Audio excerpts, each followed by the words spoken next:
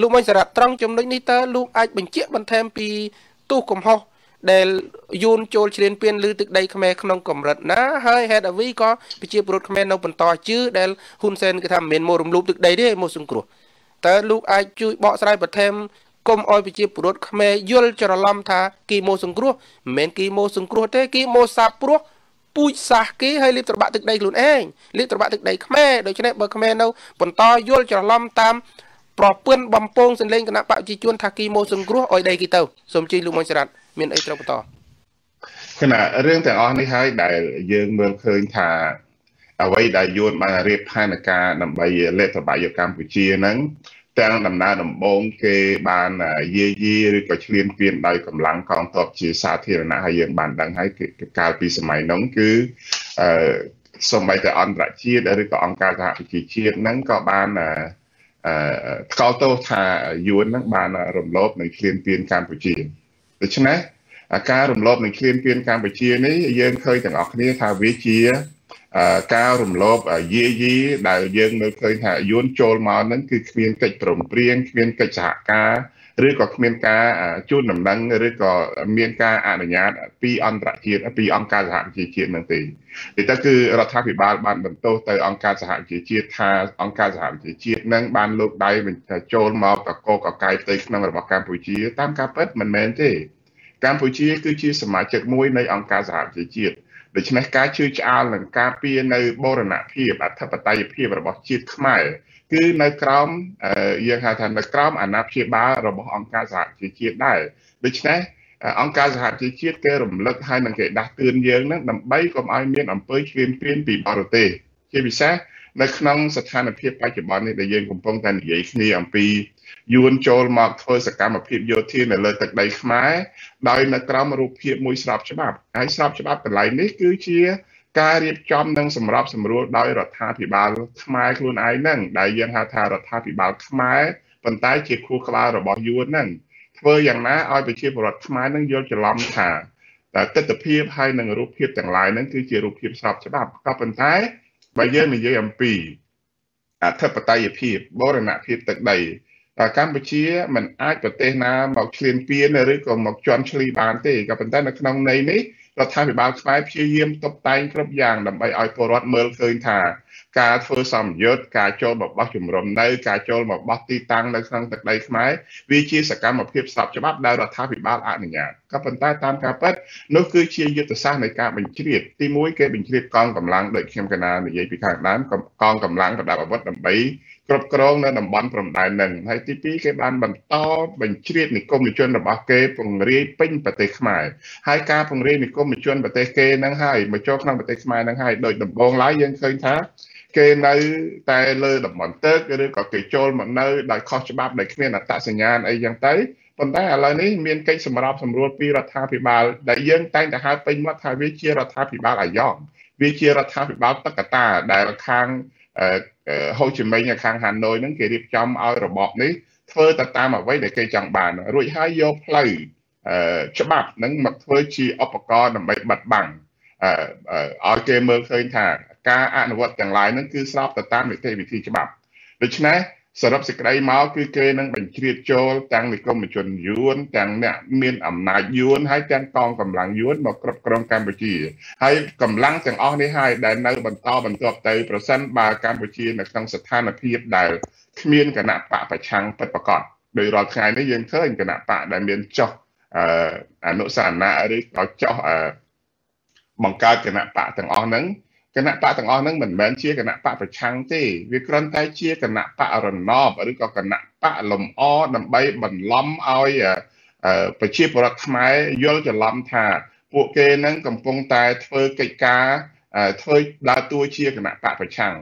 ដោយគ្មានសម្លេងគ្រប់គ្រងពីប្រជាពលរដ្ឋដូច្នេះរឿងទាំងអស់នេះវាគ្រាន់តែបន្លប់ស្ថានភាពហើយបើសិនជាបណ្ដាច់បណ្ដោយពេលវេលានេះឲ្យទៅប្រជាពលរដ្ឋយួនដែលមានអត្តសញ្ញាណប័ណ្ណពេញលេញស្របច្បាប់ហើយថ្ងៃក្រោយទៅចំនួនប្រជាពលរដ្ឋយួនកាន់តែច្រើនហើយដល់ពេលមួយយើងមានលទ្ធភាពចរចានយោបាយឬក៏ប្រជាពលរដ្ឋយួនចូលពេញស្រុកខ្មែរហើយហ្នឹងបើសិនជាយើងមានលទ្ធភាពចរចានយោបាយឬក៏និយាយអំពីការបោះឆ្នោតឬក៏ដំណើរការប្រជាធិបតេយ្យឲ្យសង្គ្រោះជាតិរស់ឡើងវិញហ្នឹង ពេលនោះយើងពិបាកនឹងយកជ័យជំនះនៅលើគណៈបកប្រជាជនដោយសារប្រជាពលរដ្ឋយួនហ្នឹងបានមករស់នៅស្របច្បាប់ក្នុងប្រទេសខ្មែរច្រើនរួចហើយគេនឹងហើយគឺជាកម្លាំងដែលការពាររបបលោកហ៊ុនសែនដើម្បីសម្របសម្រួលឲ្យយួនបាននឹងពេលនោះគឺប្រទេសខ្មែរយើងនឹងជួបការលំបាកនៅក្នុងការដោះខ្លួនចេញពីការឈ្លានពានរបស់យួនហ្នឹងអរគុណលោកមកចរិតត្រង់ចំណុចនេះឧបសគ្គដែលយើងនៅបន្តអរគុណដៃសខេងគឺបន្តអរគុណឲ្យចំនួនល្បែងប្រជាធិបតេយ្យនឹងគេឈ្នះដដែលគេត្រៀមខ្លួនច្បាស់ណាស់ញាតិញោមសខេងចេញអត្តសញ្ញាណឲ្យយួននឹងមិនមែនរឿងទូចធម្មតាមិនមែនសាមញ្ញទេគឺបន្តវេនមាន3ដំណាក់កាលបន្តវេនទី1យួនដែលធំមានសិទ្ធិបោះឆ្នោតស្រេចមានឱកាសបោះឆ្នោតនៅក្នុងពេលត្រូវការហើយកូនយួនដែលរស់នៅក្នុងស្រុកខ្មែរសម្រាប់បន្តវេនទៀតគឺគេធំពេញវ័យដើម្បីជួយធ្វើការបន្តការងារហ្នឹងហើយអ្នកនៅចំពោះមុខបច្ចុប្បន្នគឺបានឥទ្ធិពលដើម្បីគ្រប់គ្រងកុំអោយអ្នកដែលមានការប្រកួតមានសម្លេងប្រកួតប្រជែងស្មើភាពគ្នានឹងអាចមានប្រៀបយកជ័យជំនះបានជានេះ3ផែនការនឹងគឺគេរៀបចំទុកទី1បង្កើនសម្លេងដើម្បីដាក់សម្ពាធទៅក្រុមគូប្រកួតដែលមានសម្លេងប្រហាក់ប្រហែលគ្នាទី2យកមនុស្សដែលត្រូវការចំពោះមុខឲ្យអាចមានសិទ្ធិបោះឆ្នោតបង្កើនសម្លេងយកគោលការណ៍ប្រជាធិបតេយ្យគេត្រូវទេព្រោះគេច្រើនជាងដូច្នេះបើយើងនៅតែនិយាយមួយជ្រុងដែលមិនបានសិក្សាឲ្យស៊ីជម្រៅទេថាគេសម្លេងភាគច្រើន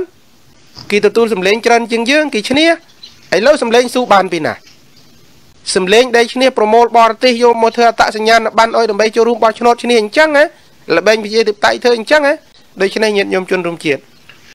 ចំណុចហ្នឹងឯងទេគុណចំណុចរឿងថាប្រជាពលរដ្ឋយួនដែលចូលមកច្រើនយូរទៅវាកាន់តែមានចំនួនច្រើនហើយបើសិនតែយើងមើលទៅក្នុងរូបភាពប្រជាធិបតេយ្យយើងហាក់ដូចជាមើលឃើញថាសម្លេងគ្រប់គ្រងច្រើនទៅលើគណៈបកប្រជាជនក៏ប៉ុន្តែតាមការពិតយុទ្ធសាស្ត្រនេះវាអត់ខុសអីដែលយើងធ្លាប់ដឹងហើយកាលពីសម័យដែលយើងឃោសនាបោះឆ្នោតកាលនោះមានសារនយោបាយជាច្រើនដែលបកអាក្រាតឬក៏លាតត្រដាងអំពីទស្សនវិជ្ជាសង្គមមួយដែលប្រទេសសូវៀតហ្នឹងបានលុកលុយទៅលើតំបន់គ្រីមៀកាលនោះគឺគេបាននិយាយថានៅក្នុងតំបន់ហ្នឹងគេចង់ផ្ដាច់ខ្លួនចេញពីប្រទេសរបស់គេអញ្ចឹងទៅមហាជនដែលនៅក្នុងប្រជាពលរដ្ឋដែលនៅក្នុងតំបន់គ្រីមៀហ្នឹងភាគច្រើនគឺជាជនជាតិសូវៀតហ្នឹងឯងអញ្ចឹងកម្ពុជានេះថ្ងៃក្រោយទៅប្រសិនបើយើងមិនដោយឲ្យយើងដឹងហើយថាមួយឆ្នាំមិនដឹងជាប្រជាពលរដ្ឋយួនដែលចុះមកនៅកម្ពុជាប្រហែលអ្នកទេដែលមានទាំងលិខិតបទដ្ឋានស្របច្បាប់និងអ្នកខ្លះនៅមិនទាន់មានលិខិតបទដ្ឋានស្របច្បាប់មករស់នៅអាណាធិបតេយ្យពេញកម្ពុជាដូច្នេះបានជារដ្ឋាភិបាលកម្ពុជានឹងព្យាយាមសម្របសម្រួលគ្រប់យ៉ាងដើម្បីធ្វើអត្តសញ្ញាណប័ណ្ណធ្វើលិខិតបទដ្ឋានផ្សេងឲ្យជនជាតិទាំងនោះคล้ายទៅជាខ្មែរហើយឥឡូវនេះមានទីលំនៅច្បាស់លាស់ហើយមានមូលដ្ឋានក្នុងការរស់នៅច្បាស់លាស់អញ្ចឹងនៅពេលណាដែលយើងដំណើរការបោះឆ្នោតក្រៅពីការលុកលុយដោយកម្លាំងទ័ពដែលអន្តរជាតិគេមើលឃើញហើយគេអាចជួយរុញច្រានក្រោយមកគេបញ្ចូលនៅក្នុងគេធ្វើយួនឲ្យคล้ายទៅជាខ្មែរនៅពេលនោះហើយដែលវាពិបាកក្នុងការបែងចែកនៅពេលណាដែលយើងនិយាយអំពីជនជាតិយួនមានសិទ្ធិរស់នៅក្នុងប្រទេសកម្ពុជាដោយស្របច្បាប់តាមលក្ខណៈរដ្ឋបាលយើងហាក់ដូចជាមានការរើសអើងហើយអន្តរជាតិក៏គេមើលថាភាសានៃការនិយាយរបស់ពួកយើងហ្នឹងច្រើនតែថាទី1គេថាយើងមានជំងឺយួនមានជំងឺឆ្កួតយួនហើយមួយទៀតគេថាយើងហ្នឹងមានការរើសអើងពូជសាសន៍ក៏ប៉ុន្តែតាមការពិតអ្វីដែលយើងខំព្យាយាមញែកឲ្យដាច់រវាងការរើសអើងពូជសាសន៍ហើយនិងការពារបរណភាពទឹកដីអាហ្នឹងគឺជារឿងពីរខុសគ្នាតាមពិតយួនចូលមករាល់ថ្ងៃចេតនារបស់គេគឺគេមកពង្រីកដោយយុទ្ធសាស្ត្រគេហៅយុទ្ធសាស្ត្រកុម្មុយនីសដោយនៅពេលដែលគេមានដី40ហិកតាឧទាហរណ៍ដី40ហិកតានៅកំពង់ឆ្នាំងឆ្នាំនេះមានដី40ហិកតាឆ្នាំក្រោយគេនឹងពង្រីកច្រើនគ្រួសារទៀតទៅទិញដីនៅជុំវិញដីដែលមាន40ហិកតានឹងអាចឡើងដល់50ហិកតាអាចឡើងដល់100ហិកតាអានឹងគឺជាយុទ្ធសាស្ត្រកុម្មុយនីសដែលយួនគេតែងតែនិយាយថាយុទ្ធសាស្ត្ររបស់គេថាប្រជាពលរដ្ឋទៅមុនរដ្ឋាភិបាលទៅក្រោយដូច្នេះនៅពេលណាដែលគេមានប្រជាពលរដ្ឋនៅក្នុងដី40ហិកតានោះហើយខ្ញុំកណាមិនជឿថាមេភូមិរបស់ដី40ហិកតាហ្នឹងជាខ្មែរទេគឺជាមេភូមិយួនហើយគឺជាមេឃុំយួនហើយគឺជាតិចទៀតទៅអាចទៅដល់ច្បាប់ខេត្តយួនទៀតដូច្នេះវានឹងពង្រីកនៅក្នុងរយៈពេលមួយជាក់លាក់ គឺទីណាក៏មានមេភូមិយួនទីណាក៏មានមេឃុំយួនទីណាក៏ប្រជាពលរដ្ឋយួនអញ្ចឹងនៅពេលដែលយួនមានអំណាចមូលដ្ឋានអញ្ចឹងហើយគឺគេអាចធ្វើអ្វីបានគ្រប់យ៉ាងនឹងហើយគឺជាហានិភ័យដែលកម្ពុជាអាចនឹងប្រឈមបើសិនជាយើងមិននិយាយអំពីការឈ្លានពានដោយសម្ងាត់របស់យួនមកលើទឹកដីខ្មែរនឹងទេទេអរគុណលោកបញ្ញរតចំពោះចំណុចនេះយើងបានពិភាក្សាគ្នាច្រើនសំរុំមកហើយសូមទាញចំណាប់អារម្មណ៍ប្រិយមិត្តទូរទស្សនិកជនទាំងអស់មកចាប់អារម្មណ៍ជាមួយនឹងប្រធានបទទី2ដែលយើងបានលើកនៅក្នុងវេទិកានេះមិញនេះយើងគ្រាន់តែធ្វើការចាប់ផ្ដើមពិភាក្សាគ្នាពីខាងដើមចំពោះការមន្ទិលសង្ស័យឬការទាញឬក៏ថាយកកងទ័ពយួនយកមកធ្វើសម្ពយុទ្ធយោធាហើយលាក់បាំងនៅក្នុងខេត្តស្វាយរៀងដដែលមិនបានបញ្ជូនទៅវិញនោះយើងបានពិភាក្សាបន្ថែមអំពីយុទ្ធសាស្ត្ររបស់ពួកគេឥឡូវយើងស្លេះការពិភាក្សានេះប៉ុណ្ណេះទាញចំណាប់អារម្មណ៍មកពិភាក្សាទៅលើប្រធានបទដោយផ្ទាល់វិញម្ដងវិសាលភាពនៃផលវិបាកក្រោយអត់ EBA យើងមើលឃើញក្នុងដើមឆ្នាំនេះឆ្នាំ2020នេះបញ្ហារងគ្រោះគឺយើងឃើញកើតដល់ទៅ3ជ្រុងធំទី1សន្តាគារយ៉ាងច្រើនត្រូវបានបិទទ្វារទី2អ្នកប្រកបមុខរបរដែលអាស្រ័យផលពីវិស័យទេសចរក៏ត្រូវបានបិទទ្វារដែរអ្នកលក់នៅតំបន់អង្គរវត្តនិងនៅតំបន់ជុំវិញអង្គរក៏ត្រូវហូរយំពីការបាត់បង់ការងារធ្វើហើយអ្នកដែលបានខ្ចីលុយធនាគារទិញឡានទិញរថយន្តដើម្បីដឹកភ្ញៀវទេសចរហៅរថយន្តទេសចរឬក៏ឡានដឹកភ្ញៀវទេសចរណាក៏កំពុងតែវឿនកកហើយដោយសារអស់ភ្ញៀវដឹកយើងឃើញថាភ្ញៀវចិនមកមួយចំនួនស្មានតែអាចបានផល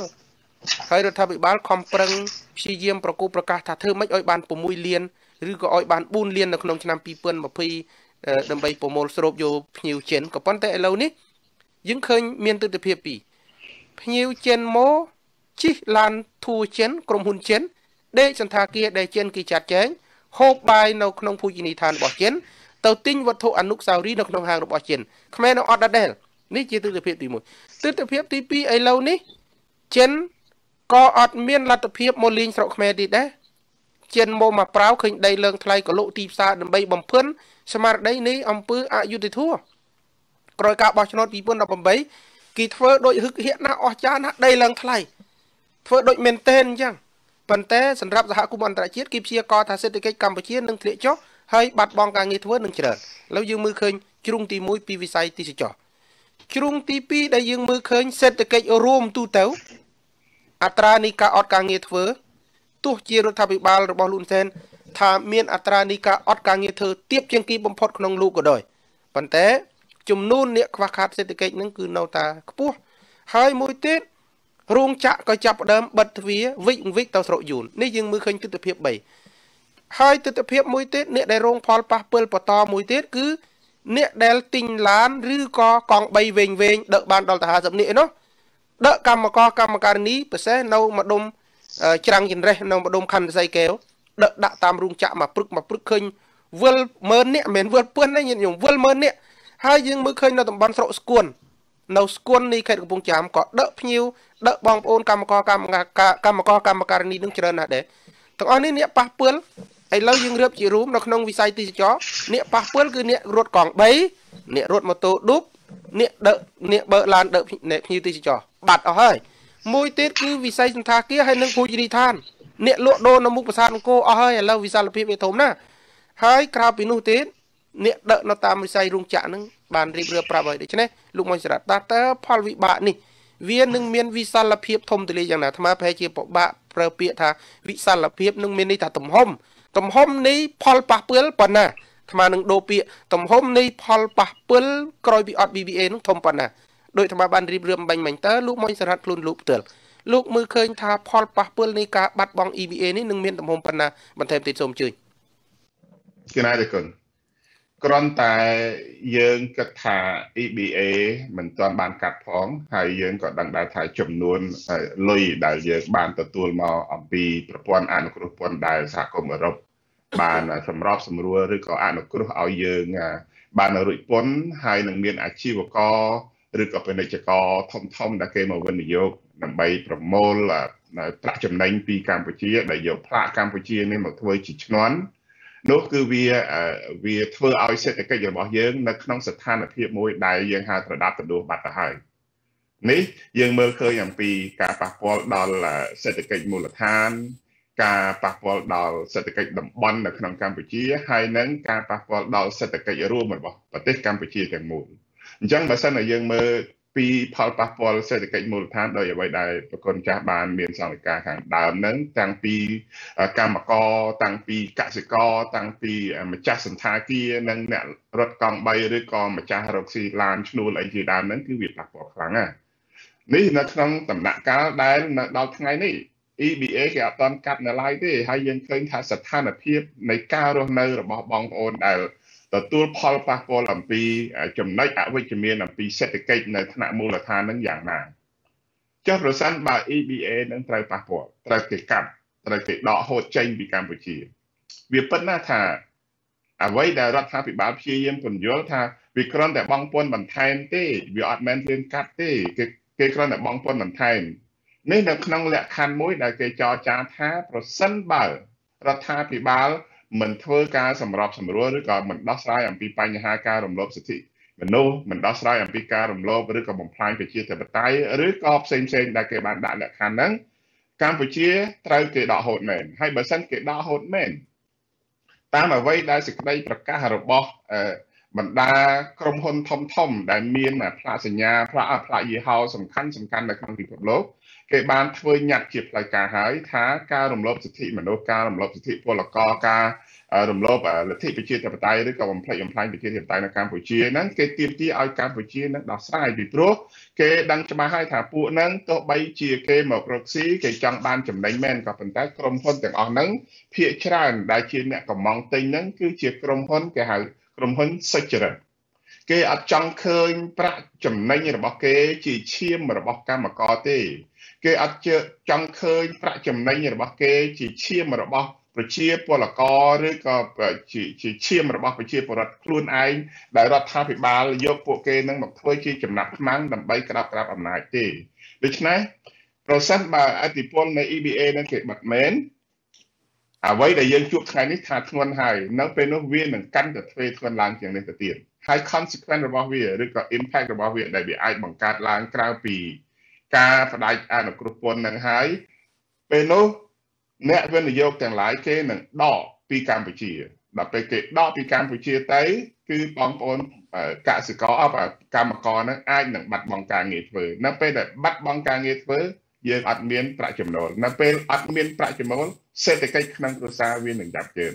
ដូច្នេះបំណុលវានឹងអបមាថារាល់ថ្ងៃបងប្អូនកម្មករគាត់បាននិយាយឲ្យថាស្ទើរតែគ្រប់គ្នាគឺមានបំណុលដែលជាប់តាក់ទិនទៅនឹងការខ្ចីបុលពីធនាគារឬក៏មីក្រូហិរញ្ញវត្ថុនៅក្នុងកម្ពុជាហ្នឹងបើសិនជាគាត់គ្មានលុយបង់អញ្ចឹងធនាគារហ្នឹងក៏ជាប់គាំងដែរនៅពេលដែលធនាគារហ្នឹងជាប់គាំងខ្វះលុយបង្វិលធនាគារហ្នឹងក៏ប្រឈមនឹងការខ្សែទុនដែរហើយបើធនាគារខ្សែទុនអ្វីគ្រប់យ៉ាងគឺវានឹងជាប់គាំងដូចគ្នាអញ្ចឹងការរកស៊ីការរកទទួលទានរបស់បងប្អូនប្រជាពលរដ្ឋខ្មែរនឹងវិលទៅរកស្ថានភាពមួយដុនដាបមែនទែនអញ្ចឹងបើសិនជារដ្ឋាភិបាលថាមិនស្លាប់ទេវាពិតហើយអាចនឹងមិនស្លាប់ដាច់ខ្យល់ភ្លាមទេក៏ប៉ុន្តែវានឹងវេទនាចុះហេតុអីបានជាយើងមិនរកដំណោះស្រាយដើម្បីកុំឲ្យបងប្អូនប្រជាពលរដ្ឋវេទនាពីព្រោះយើងមើលឃើញថាដំណោះស្រាយអត់មានអ្វីដែលពិបាកសោះយើងត្រូវការតែឆន្ទៈពិតប្រាកដដើម្បីដោះស្រាយបញ្ហាវិវាទនយោបាយនៅកម្ពុជាតែប៉ុណ្្នឹងទេសំខាន់គឺតើលោកហ៊ុនសែនឬក៏របបហ៊ុនសែនរាល់ថ្ងៃនេះមានចេតនាចង់ការពារផលប្រយោជន៍ជាតិចង់បើកឱកាសឬក៏ចង់រកលទ្ធភាពដើម្បីការពារផលប្រយោជន៍រួមរបស់យើងវិញឬក៏យ៉ាងណាតែប៉ុណ្្នឹងទេគុណអរគុណលោកមួយស្រាប់តើលោកអាចធ្វើការបែងចែកអ្នកដែលប៉ះពាល់ដោយផ្ទាល់អ្នកប៉ះពាល់ដោយប្រយោលហើយអ្នកណាដែលប៉ះធំជាងគេសូមជឿរឿងពិតបើយើងនិយាយអំពីផលប៉ះពាល់យើងអាចនិយាយបានថាទាំងអស់គ្នាដែលទាំងអស់គ្នាកន្លែងនេះយើងនិយាយអំពីសង្វាក់នៃចរន្តលុយនៅក្នុងកម្ពុជាពីព្រោះយើងដឹងហើយថាមេក្រុមហ៊ុនហើយនឹងអ្នកបានផលប្រយោជន៍អំពីមុខរបរអាជីវកម្មទាំងឡាយនេះភាគច្រើនគឺវាមានជាប់តាក់ទងទៅនឹងអ្នកវិនិយោគក្រៅប្រទេសហើយនឹងអ្នកវិនិយោគនៅក្នុងប្រទេសហើយអ្នកវិនិយោគនៅក្នុងប្រទេសភាគច្រើននៃអាជីវករឬក៏ពាណិជ្ជករធំអន្តរជាតិហ្នឹង ភាគច្រើនគឺវាតាក់ទងទៅនឹងពួកអង្គការខ្មែរនឹងដែរអញ្ចឹងអង្គការខ្មែរជាច្រើនមិនមែនជាសមាជិករបស់គណៈបកប្រឆាំងទេហើយពួកគាត់នឹងភាគច្រើនគឺជាគណៈបកប្រជាជននឹងឯងហើយពួកគាត់កំពុងតែព្រួយបារម្ភអំពីការខាតបង់ឬក៏បាត់បង់ផលចំណេញដែលពួកគាត់កំពុងតែរកទទួលទានបានហើយពួកគាត់កំពុងតែមានទំនាក់ទំនងជាអន្តរជាតិជាមួយនឹងអាជីវករឬក៏ពាណិជ្ជករអន្តរជាតិក៏ប៉ុន្តែពួកគាត់ទាំងអស់ហ្នឹងពួកនឹងហើយដែលប៉ះពាល់មុនគេបើសិនជា EBA កាត់ផ្ដាច់ភ្លាមទៅការបងពន្ធបន្ថែមឬក៏ការទទួលបានផលចំណេញកាន់តែតិចដូច្នេះគាត់នឹងរដ្ឋបិទបន្ទាប់មកគឺមកដល់អ្នកផលិតអ្នកដែលជាអ្នកដែលបម្រើកិច្ចការផលិតសង្វាក់ផលិតកម្មហ្នឹងគឺពលករនិងកម្មករនឹងឯងអញ្ចឹងទី1គឺពួកអង្គការពួកអ្នកមានរបស់គណៈបកប្រជាជនហើយទី2បន្ទាប់មកគឺដល់ពលករនិងកម្មកររោងចក្រហើយទី3គឺបងប្អូនដែលជាបងប្អូនសាច់ញាតិរបស់បងប្អូនពលករកម្មករហើយនឹងទី4គឺពួកអាជីវករផ្សេងៗដែលធ្វើការតាក់ទិននៅក្នុងវិស័យសង្វាក់ផលិតកម្មទាំងទេសចរទាំងការលក់ដូរសម្រាប់បម្រើសេវាកម្មឲ្យទៅកម្មករអ្នកទាំងអស់គ្នាហ្នឹងគឺនឹងទទួលផលប៉ះពាល់ទាំងអស់គ្នាក៏ប៉ុន្តែគ្រាន់តែថាធំបំផុតហើយលើកទី1គឺអាជីវករថ្នាក់ជាតិថ្នាក់ធំហ្នឹងឯងហើយបើសិនជា EBA ហ្នឹងវានៅក្នុងកម្រិតមួយថាគេកាត់បន្ថយឬក៏បន្ថែមពន្ធឬក៏ក្រុមហ៊ុនមួយចំនួនអាចឈប់រកស៊ីនៅក្នុងរវាងកម្ពុជានៅទៅបរទេសក៏ប៉ុន្តែរឿងហ្នឹងគេថាគេហៅកន្លឹះទី1ប៉ុន្តែបើសិនតែឈានដល់ចំណុចទី2 EBA នឹងផងហើយគំនាបសេដ្ឋកិច្ចដទៃទៀតដែលជាទណ្ឌកម្មគេបង្ខំឲ្យលោកហ៊ុនសែនធ្វើការគោរពសិទ្ធិមនុស្សហើយនឹងស្ដារឡើងវិញនៅលទ្ធិប្រជាធិបតេយ្យហ្នឹងធ្វើមិនបានទេកម្រិតទី2ដែលគេដាក់វិធានការមួយទៀតគឺគេហៅថាការធ្វើ Magnitsky Act ទៅលើបណ្ដាញឬក៏គេហៅតម្រឹងសេដ្ឋកិច្ចរបស់អាជីវករធំដែលគេមើលឃើញថាអ្នកណាដែលមានការតាក់ទិនជាមួយនឹងការផ្ដល់ផលប្រយោជន៍ឲ្យលោកហ៊ុនសែនជាពិសេសយើងយកការប្រៀបធៀបសូម្បីតែកូរ៉េខាងជើងអាជីវករមិនជាធំប្រមាណទេក៏ប៉ុន្តែមានសកម្មភាពពាណិជ្ជកម្មឬក៏អាជីវកម្មនៅក្នុងស្រុកខ្មែរហើយគេដឹងថាការធ្វើអាជីវកម្មនិងពាណិជ្ជកម្មនៅក្នុងស្រុកខ្មែរហ្នឹងបានផលចំណេញបានលុយចំណេញហើយលុយទាំងអស់ហ្នឹងនឹងបង់ជាយើងហៅថាពន្ធដារឲ្យទៅរដ្ឋាភិបាលកូរ៉េខាងជើងពួកអាមេរិកគេឃើញថាប្រព័ន្ធនៃការឧបត្ថម្ភលុយឬក៏បង្កើតលុយសម្រាប់ទៅទ្រទ្រង់របបផ្ដាច់ការហ្នឹងទូទាំងពិភពលោកគឺគេបានចេញច្បាប់មួយដើម្បីហាមឃាត់ទៅរដ្ឋាភិបាលណាដែលបានផ្ដល់ឱកាសឲ្យប្រជាពលរដ្ឋនិងអាជីវករជនជាតិកូរ៉េខាងជើងហ្នឹងអាចរកលុយដើម្បីទៅបង់ពន្ធឲ្យរដ្ឋាភិបាលកូរ៉េក៏គេសុំសហការឲ្យរដ្ឋាភិបាលនោះធ្វើកិច្ចសហការជាមួយគេដែរដូច្នេះគេនឹងធ្វើដូចគ្នាប្រទេសណាក៏ដោយដែលមានភាគចំណេញឬក៏កិច្ចសហការពាណិជ្ជកម្មជាមួយកម្ពុជាអន្តរជាតិគេនឹងដាក់សម្ពាធឲ្យប្រទេសនោះអនុវត្តដោយអ្វីដែលរដ្ឋាភិបាលបានបិទទ្វាររេស្តូរ៉ង់បានបិទទ្វារអូតែលរបស់ជនជាតិកូរ៉េខាងជើងអីជាដើមហ្នឹងអញ្ចឹងកម្ពុជានឹងជួបឧបសគ្គដូចគ្នានៅពេលមួយហ្នឹងអាជីវកម្មផ្សេងដែលតាក់ទិនទៅនឹងការនាំលំហូរសាច់ប្រាក់ចូលមកក្នុងកម្ពុជាហ្នឹងប្រសិនបើគេបិទការបញ្ជូនលុយឬផ្ទេរលុយអន្តរជាតិរវាងកម្ពុជាជាមួយនឹងបរទេសហ្នឹងកម្ពុជាទាំងមូលរាល់ថ្ងៃយើងចាយលុយដុល្លារបើសិនជាគេ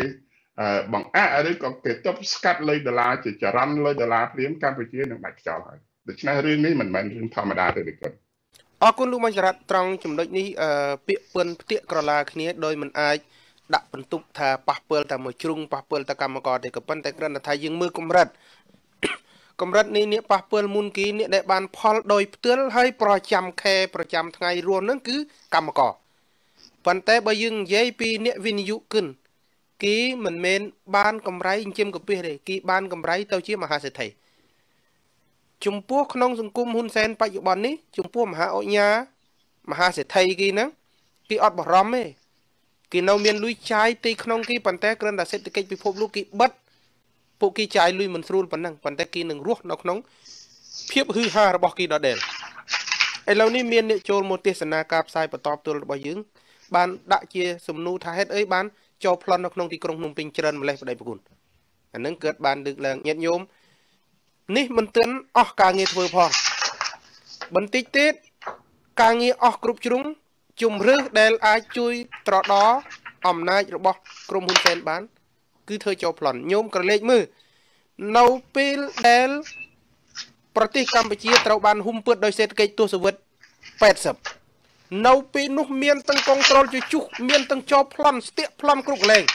យើងសួរថាតើអ្នកណាអ្នកប្លន់នៅពេលនោះប្លន់យកទៅណានៅពេលហ្នឹងគឺក្រមរដ្ឋកម្ពុជាអ្នកប្លន់ចិនរិនពោក្រមរដ្ឋកម្ពុជានឹងអ្នកប្លន់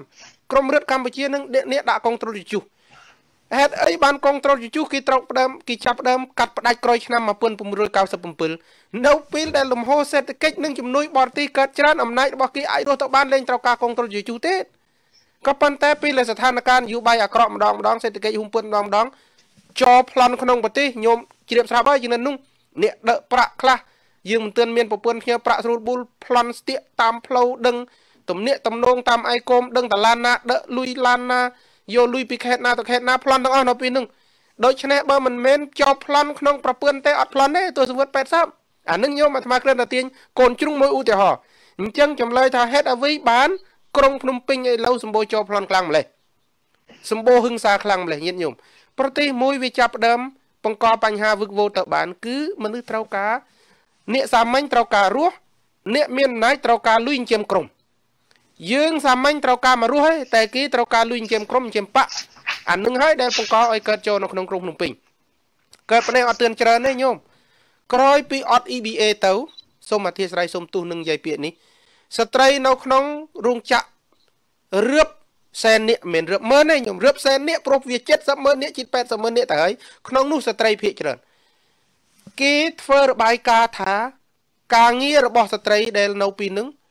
ចំណាក់ស្រុកទី1ទី2គឺស្ត្រីសេវាកំសាន្តនិយាយភាសាអាក្រក់ស្ដាប់ពេទ្យាចារ្យហើយមិនទាន់មានផងឥឡូវនេះអាត្មាអោយអ្នកជិះម៉ូតូកាត់មើលផ្លូវវែងស្រេងហើយផ្លូវមួយទៀតបូកទៅពោជិនតុងនិយាយពីស្ត្រីសេវាកំសាន្តងាកអាតាមផ្លូវ276មិនដឹងផ្លូវចេញពីបឹងតំពូនទៅផ្លូវទាំងសងខាងទាំងពីរផ្លូវហ្នឹងគេថតមកឲ្យមើលប៉ុន្តែអត់ហ៊ានចាក់ផ្សាយទេអាត្មាគ្រាន់តែចង់ធ្វើការវិភាគមកខាងផ្លូវប្រហែលជាចាប់ពីបឹងតំពូនរហូតធ្លាយទៅដល់ពលានយន្តហោះតាមផ្លូវហ្នឹងមិនតិចជាង10000នាក់ទេស្ត្រីសេវាកំសាន្ត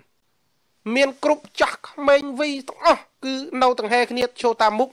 គ្រិនតែបន្លប់ប្រើពាក្យភោជនីយដ្ឋានកោជប់ឬក៏ KTV នេះដោយសារបាត់ការងារធ្វើតាមរោងចក្រតាមនេះហើយហានិភ័យរបស់ជាតិក្រោយពីយើងបានបាត់បង់ការងារធ្វើសេចក្តីថ្លៃថ្នូរអស់ហើយទៅធ្វើស្រីពេទ្យានឹងវាអស់សេចក្តីថ្លៃថ្នូរហើយហេតុអ្វីគ្រូថាបាលមើលមិនឃើញថាការងារនៅតាមរោងចក្រទោះតិចទោះច្រើនក៏វាមានសេចក្តីថ្លៃថ្នូរជាងធ្វើការនៅក្នុងសេវាកំសាន្តប៉ុន្តែគេមើលអត់ឃើញទេញាតិញោមគេអត់អោយសេចក្តីថ្លៃថ្នូរមកលើយើងទេនឹងចម្លើយទី1ដែលថាហេតុអីបានមានចូលច្រើនគឺអត់ការងារធ្វើសេដ្ឋកិច្ចធ្លាក់ចុះអត់មានជំរឿថ្មីក្រៅពីប្លន់ទេហើយអាត្មាឧទាហរណ៍ឲ្យទស្សវត្ស70ប្លន់តែគ្រប់ផ្លូវប្លន់គ្រប់តំបន់ប្លន់អ្នកណាអ្នកប្លន់ក្រមរដ្ឋកម្ពុជាអ្នកប្លន់ជាគណៈបកគេចប់ចម្លើយទី1ចម្លើយទី2ខ្ញុំញោមសួរថាតើមានមធ្យោបាយណាដោះស្រាយបញ្ហាជាតិបានទេមានជំរឿទី1ដែលល្អជាងគេឈប់គ្រប់គ្រងគណៈបកប្រជាជនជំរឿទី2ប្រជាពលរដ្ឋខ្មែរទាំងអស់ដែលរងការជិះចាប់ឈរជាមួយនឹងអន្តរជាតិឥឡូវសហគមន៍អឺរ៉ុបគេអត់ប្រឡែងដៃម្ដងណាទេប្រធានាធិបតីត្រាំគេអត់ប្រឡែងដៃម្ដងណាទេយើងជាប្រជាពលរដ្ឋខ្មែរទេដែលមិននៅទន់រឹងមឹមជាមួយគេឥឡូវត្រៀមកម្លាំងឡើងមាតុភូមិនិវត្តទី2របស់លោកសំរងស៊ីជំរឿតែមួយគាត់ឧទាហរណ៍មាតុភូមិនិវត្តទី9ញោមខ្លាចណាស់អត់ហ៊ានចូលគេចល័តទើបញោមខ្លាចប៉ុន្តែបើយើងបង្កហិង្សាឬក៏សំទុំមិនមែនកហិង្សាបើយើងបង្កសកម្មភាពអហិង្សាទូទាំងប្រទេសយើងងើបមកយើងបង្ហាញសិទ្ធិរបស់យើងទូទាំងប្រទេសទៅរដ្ឋាភិបាលហ៊ុនសែននឹងមិនមានឱកាសចល័តទើបទៅព្រំដែនទេព្រោះឡៃទុបក្នុងប្រទេសប៉ុន្តែក្នុងប្រទេសអត់ក្របន្តិចធ្វើម៉េចមានជំរឿដោះស្រាយបញ្ហាជាតិមួយបានវាត្រូវការពីរវាត្រូវការទូតហើយនឹងវាត្រូវការទើបនេះគឺអាត្មាអត់និយាយពីទើបមានអាវុធទេគឺកម្លាំងពលរដ្ឋនឹងគឺជាទើបអហិង្សាសកម្មហើយបើសិនជាពលរដ្ឋក្នុងប្រទេសអត់ក្រោកឈរការទូតគេជួយហើយយើងជួយមិនបាន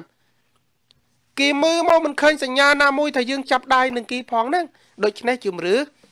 ទី1ជប់គ្រប់គ្រងហ៊ុនសែនជាយុទ្ធសាស្ត្រល្អទី2ត្រូវហ៊ានបង្ហាញការចូលរួមនឹងតស៊ូរបស់ខ្លួនទី3 ត្រូវហ៊ានចូលរួមស្ដាប់ព័ត៌មានចែករំលែកព័ត៌មានពីរឿងអសកម្មនៅក្នុងសង្គមពីរឿងអយុត្តិធម៌ក្នុងសង្គមហ៊ានថតរូបយន្តនៅក្រុមណានៅតំបន់ណាផ្ញើមកតាមប្រព័ន្ធផ្សព្វផ្សាយហ៊ានបង្ហាញថាក្រុមហ៊ុនសែនធ្វើអំពើហិង្សាដោយករណីសម្លាប់នៅខេត្តបន្ទាយមានជ័យហ៊ានថតរូបបើមិនថតចំហលួចថតបង្ហាញចេញមកក្រៅបង្កើតគណនី Facebook คล้ายคล้ายបង្ហោះចេញមកក្រៅមកដើម្បីឲ្យអ្នកក្រៅគេជួយចែករំលែកជួយធ្វើការបន្តប៉ុន្តែឥឡូវព័ត៌មានមិនហ៊ានស្ដាប់រឿងអាក្រក់ក្នុងសង្គមមិនហ៊ានតាមដានបង្ហាញតែការជឿចាប់ប៉ុណ្ណឹងបើខ្លួនយើងមិនចាប់ផ្ដើមសោះហ្នឹងញាតិញោមជនរួមជាតិក្តីសង្ឃឹមវាចាប់ផ្ដើមចេញពីសកម្មភាពបើសិនជានៅស្ងៀមមិនធ្វើសកម្មភាពសោះមានន័យថាកំពុងសម្លាប់សេចក្តីសង្ឃឹមរបស់យើងដើម្បីឲ្យក្តីសង្ឃឹមរបស់យើងរស់គឺយើងត្រូវតែធ្វើសកម្មភាពលោកមកសារ៉ាត់តើលោកមានអីដែលត្រូវជូនជាយោបល់ជាអនុសាសន៍ដល់បងប្អូនជនរួមជាតិខ្មែរឆ្លើយទៅនឹងសំណួរដែលអ្នកស៊ូមកថាតើមានដំណោះស្រាយយ៉ាងណាដើម្បីដោះស្រាយបញ្ហាជាតិមួយនេះអាត្មាបានឆ្លើយមកចលះទៅហើយដោយសារគិតស៊ូមកអាត្មាអញ្ចឹងសូមលោកមកសារ៉ាត់បន្ថែមទៅលើចម្លើយនេះតើលោកមានទស្សនៈយ៉ាងណាជុំវិញសំណួរមួយនេះសូមអញ្ជើញយើងឃើញថារបបផ្ដាច់ការហើយនឹងការជិះជាន់បច្ចុប្បន្នវាកើតឡើងអំពីការដឹកនាំរបស់មេដឹកនាំដែលមកអំណាចនេះឬក៏មេដឹកនាំលោកហ៊ុនសែននឹងតែម្ដងអញ្ចឹងហេតុការណ៍ទាំងឡាយវាកើតឡើងមកពីដំណើរការនៃការដឹកនាំរបស់រដ្ឋាភិបាលមួយនេះអញ្ចឹងបើសិនជាយើងចង់ធ្វើការផ្លាស់ប្ដូរបរិយាកាសនៃការរស់នៅឬក៏ឲ្យយើងទទួលបាននៅសេរីភាពយុត្តិធម៌សង្គមហើយនឹងលទ្ធិប្រជាធិបតេយ្យពិតប្រាកដហ្នឹងវាអត់មានអីដែលរឿងថាលោកហ៊ុនសែនត្រូវយកអ្វីដែលយើងចង់បានហ្នឹងមកបកគលឲ្យយើងទេពីព្រោះគាត់បានក្តាប់អំណាចនេះបាននៅក្នុងដៃហើយដូច្នេះវាអត់មានអីដែលត្រូវពិបាកឆ្លើយដោយអ្វីដែលបដិជនបានពន្យល់ហើយថាយើងឃើញអំពើយុត្តិធម៌កើតឡើងនៅក្នុងសង្គមដូច្នេះយើងចង់ផ្លាស់ប្ដូរការដឹកនាំរបស់រដ្ឋរបស់យើងនេះឲ្យបានហើយការដឹកនាំរបស់រដ្ឋដែលយើងត្រូវផ្លាស់ប្ដូរហ្នឹងមានតែកម្លាំងមហាជនរបស់យើងនឹងឯងដែលត្រូវក្រោកឈរទាមទារពីព្រោះអ្នកដែលឈឺចាប់អ្នកដែលរងអំពើអយុត្តិធម៌ទាំងឡាយហ្នឹងមិនមែនត្រឹមតែប្រជាពលរដ្ឋអ្នករងគ្រោះនឹងទេអ្នកនយោបាយក៏រងគ្រោះដែរបញ្ញវន្តក៏រងគ្រោះដែរកម្មករក៏រងគ្រោះដែរគ្រូបង្រៀនមន្ត្រីរាជការរងគ្រោះទាំងអស់គ្នាអញ្ចឹងយើងទាំងអស់គ្នាមានក្រុមអ្នកដែលគេធ្វើការងារជាសកម្មហ្នឹងគេបានងើបឈរជាបន្តបន្ទាប់ជាពិសេសបណ្ដាញនៅក្នុងបណ្ដាញសង្គមគេហៅ social media ហ្នឹងគេនៅតែបន្តធ្វើសកម្មភាពយ៉ាងសកម្មក៏ប៉ុន្តែមានមនុស្សមួយចំនួនទៀតហាក់ដូចជារងចាំថាដល់ពេលឱកាសមកដល់បានគេងើបអញ្ចឹងបានកណាចង់ឆ្លៀតក្នុងឱកាសនេះចង់ជម្រាបសួរទៅបងប្អូនដែលនៅរងចាំឱកាសមកដល់ហ្នឹងពីព្រោះគ្មានអ្នកណាម្នាក់អាចគូសបន្ទាត់រយៈពេលវេលាថាឱកាសហ្នឹងវានឹងមកដល់នៅពេលណាទេប៉ុន្តែប្រសិនបើយើងអត់ធ្វើការអីសោះបើយើងនៅតែសំងំរងចាំឱកាសមកដល់ខ្ញុំកណានៅតែជឿថាឱកាសហ្នឹងវានឹងមិនមកទេដូច្នេះអ្វីដែលល្អបំផុតគឺមានតែយើងទាំងអស់គ្នាទេដែលត្រូវដើរទៅរកឱកាសនឹងវិញយើងមិនអាចអង្គុយចាំឱកាសយើងមិនអាចដេកចាំឱកាសយើងមិនអាចអង្គុយបន់ស្រន់ឲ្យឱកាសនឹងកើតទេយើងត្រូវតែដើរទៅរកឱកាសនឹងវិញហើយការដើរទៅរកឱកាសនឹងអត់មានអីពិបាកទេនៅពេលនេះដោយសារយើងឃើញបញ្ហាសង្គមនឹងវាធ្ងន់ធ្ងរហើយវិបត្តិវាកើតឡើងច្រើនហើយចោលប្លន់ច្រើនហើយអ្នកដែលអត់ការងារធ្វើក៏ច្រើនហើយអ្នកដែលកំពុងតែរកទទួលទានបានបច្ចុប្បន្នចំនួននៃចំណូលរបស់ខ្លួនក៏ធ្លាក់ចុះហើយដូច្នេះយើងមើលឃើញហើយថាឱកាសដែលយើងត្រូវតែងើបគឺមកដល់ហើយមកដល់យូរហើយតាមការពិតទៅក៏ប៉ុន្តែដោយអ្វីដែលបដិជនមានសន្និការទាំងចំណុចខាងកាលពីថ្ងៃ9វិច្ឆិកាដែលយើងមានបំណងចង់ងើបឈរទាំងអស់គ្នាថ្មីត្បិតតែយើងឃើញរបបផ្ដាច់ការឃើញធ្វើការរារាំងសកម្មភាពនៃការក្រោកឈររបស់យើងនៅពេលនោះយើងទទួលស្គាល់ថាវាជារឿងដែលគួរឲ្យភ័យខ្លាចណាស់ក៏ប៉ុន្តែបើយើងយកការភ័យខ្លាចនឹងមកធ្វើជាឧបសគ្គក្នុងការក្រោកឈរតវ៉ានៅពេលនេះយើងពិបាកនឹងទៅរកអ្វីដែលហៅថារំដោះខ្លួនបានណាយើងត្រូវតែមើលគំរូដោយប្រទេសមួយដែលគេធ្វើបានជោគជ័យហើយដូចនៅហុងកុងគឺទាំងសិស្សទាំងគ្រូទាំងបញ្ញវន្តទាំងនិស្សិតទាំងចង់និយាយថាមន្ត្រីរាជការទាំងសូម្បីតែពួកតុលាការមេធាវីក៏គេចេញមកទាំងអស់គ្នាដើម្បីផ្លាស់ប្ដូររបបហ្នឹង ប៉ុន្តែនៅស្រុកខ្មែរយើងព្យាយាមបំផុសស្មារតីថាសូមឲ្យយើងក្រោកចូលឡើងឥឡូវនេះផែនការនៃការវិលត្រឡប់លើកទី2ឬក៏មាតុភូមិនិវត្តលើកទី2របស់លោកប្រធានសំរងស៊ីយើងបានមានគម្រោងត្រួសមកហើយក៏ប៉ុន្តែមិនទាន់ដាក់ចេញជាយុទ្ធសាស្ត្រនិងផែនការច្បាស់លាស់ទេក៏ប៉ុន្តែប្រសិនបើថាលោកហ៊ុនសែនមានចេតនាចង់បង្កការរំខានឬក៏ចេញមកគម្រាមម្ដងទៀតអានឹងលោកមានសិទ្ធិក៏ប៉ុន្តែលើកនេះប្រហែលជាលោកអស់ឱកាសហ្នឹងហើយដូច្នេះការលើកឡើងរបស់លោកពីរឿងមាតុភូមិនិវត្តនេះហើយនឹងការលើកឡើងរបស់អគ្គស្នងការនគរបាលជាតិអាចគេដឹងពីតម្រុយនៃផែនការមាតុភូមិនិវត្តទេទើបគេប្រកាសគោលការណ៍នោះជាចំហសូមអញ្ជើញ